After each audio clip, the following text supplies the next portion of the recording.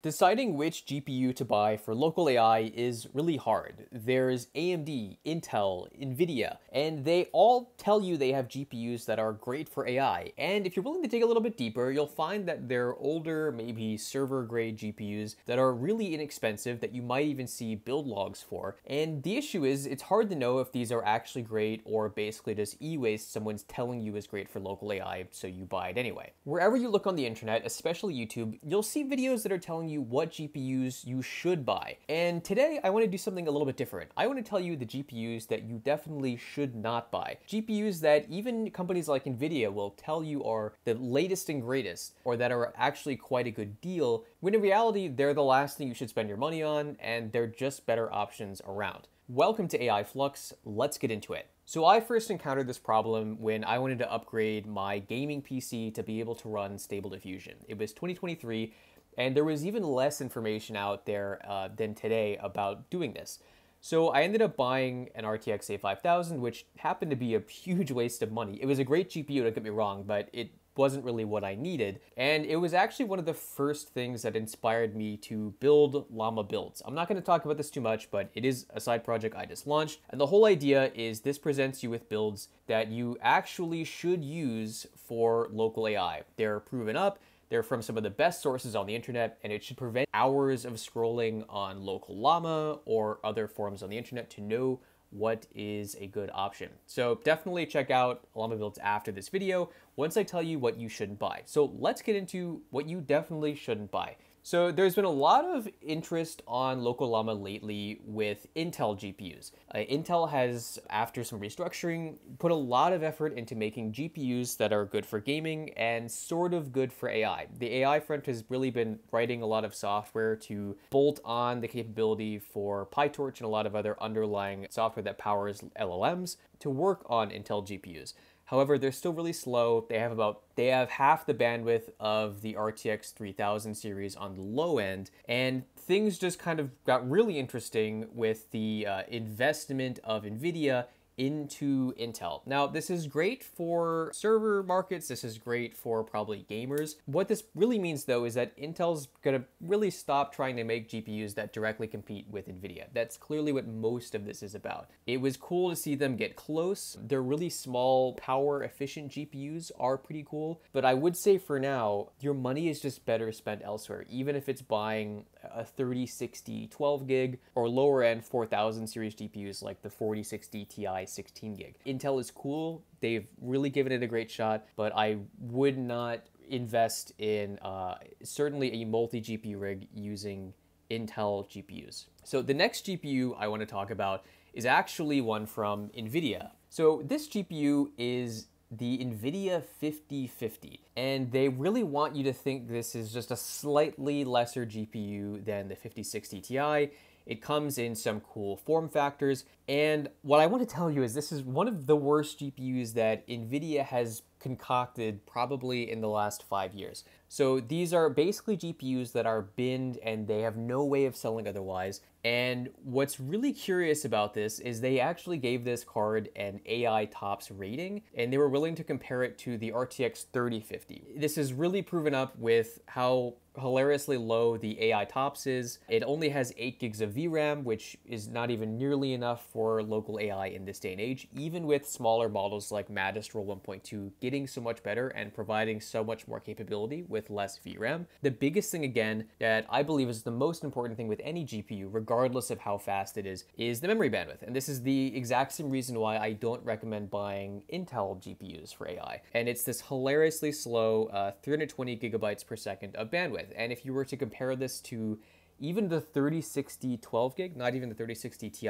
that has nearly twice the bandwidth, and that was considered the low end almost 5 years ago. So what's crazy is nVidia is telling people, oh yeah, you should buy this, it'll fit in everything, you don't actually need a power cable. It's sort of aimed at like the low end of the gaming market, and frankly, even if you're playing games, please don't buy this GPU, but especially don't buy it for local AI. I've also seen this come up in YouTube in ads, like suggested topics, and I definitely recommend not buying this for local AI. Now, the next class of GPU is kind of interesting. I've talked a lot about modded GPUs on this channel from China, and it's been pretty cool to see a lot of those start showing up from China. And another interesting variant of this is what came before the modded 4090s, which was the modded version of the 2080 Ti with 22 gigs of VRAM. You would think this GPU was actually a pretty good option. The reason being is that this GPU has, first off, 22 gigs of VRAM, that's relatively fast, and it actually has more bandwidth than the 3060, so you're getting into like the 500 to 600 gigabytes per second bandwidth window, which is pretty good for most anything you're gonna do with local AI on an NVIDIA GPU.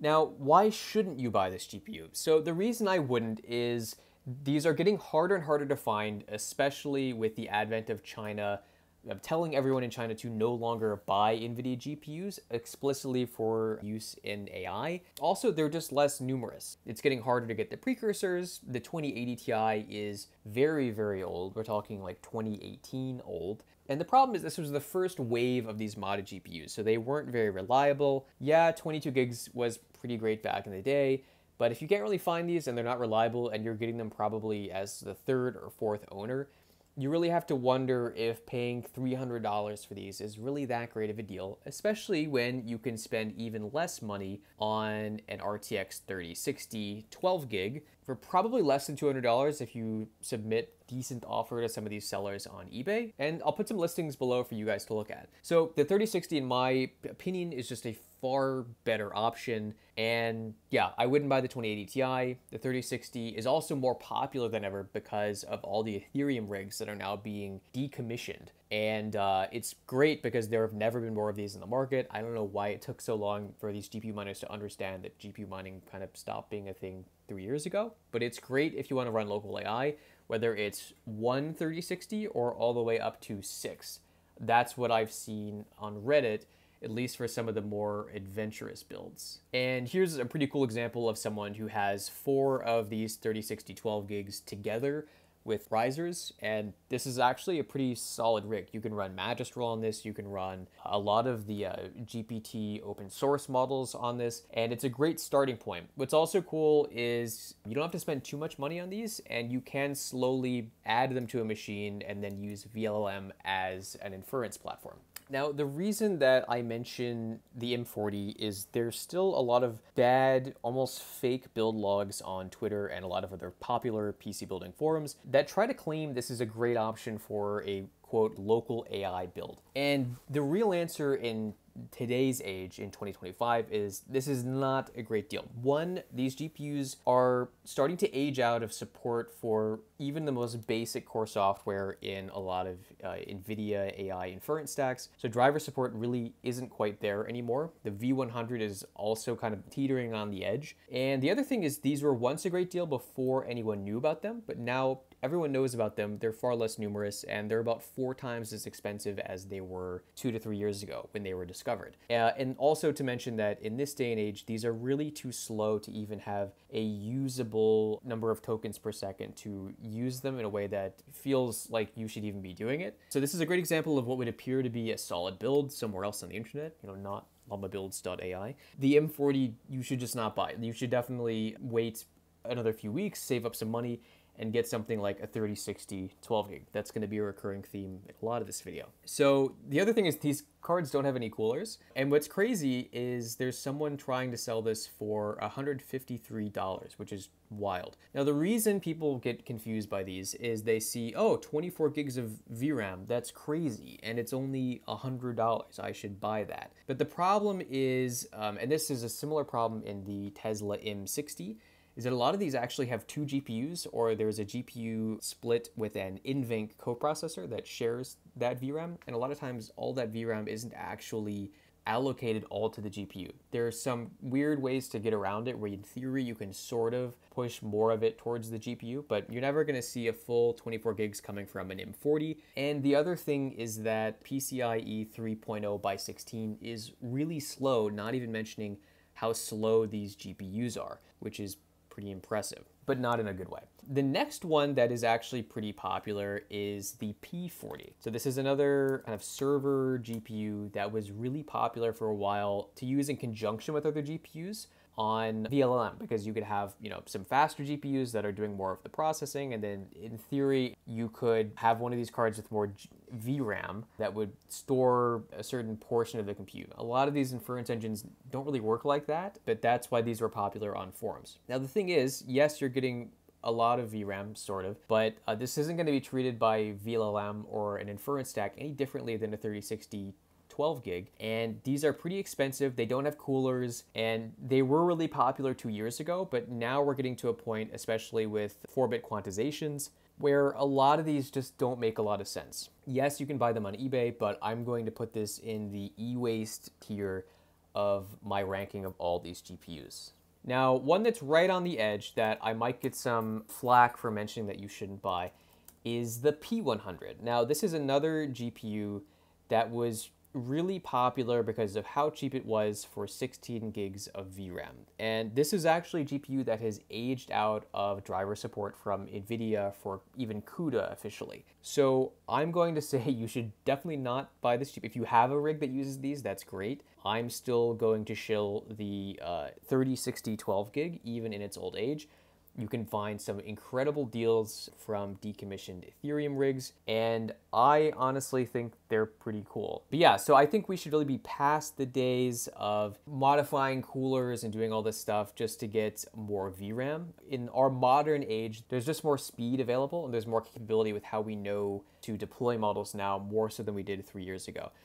The other thing that's going to be really interesting, and frankly it's a reason to not buy really ancient hardware like this, is, nowadays you only hear about more and more of these massive AI data centers being built. And as expensive as it is, and as much, rural water in Tennessee it's using that towns should be able to use, it means that soon we will see probably one of the biggest waves of cheap AI inference NVIDIA hardware flooding secondhand markets than we've ever seen before. There has been more hardware of that kind sold now than there ever has been in history, and I think probably in 6 to 8 months we'll see all that happen. And the other thing is, when that happens, all of this stuff will get even cheaper. Hopefully, if we say the right seance in front of the NVIDIA GPU gods, we might even see something like an A140 gig dip below $400. That would be, I think, pretty cool.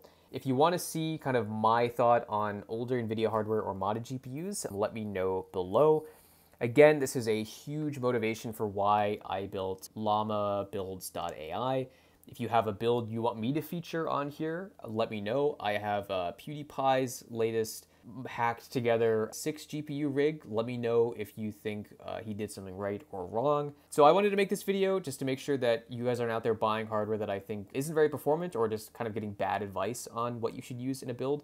Look down below for some solid links to where to find more information about this, and maybe some good GPU deals as well. So as always, I hope you learned something from this video. I'm probably gonna have more time to make videos more regularly, so I look forward to that. It's always great speaking with you all, and I'll see you in the next one.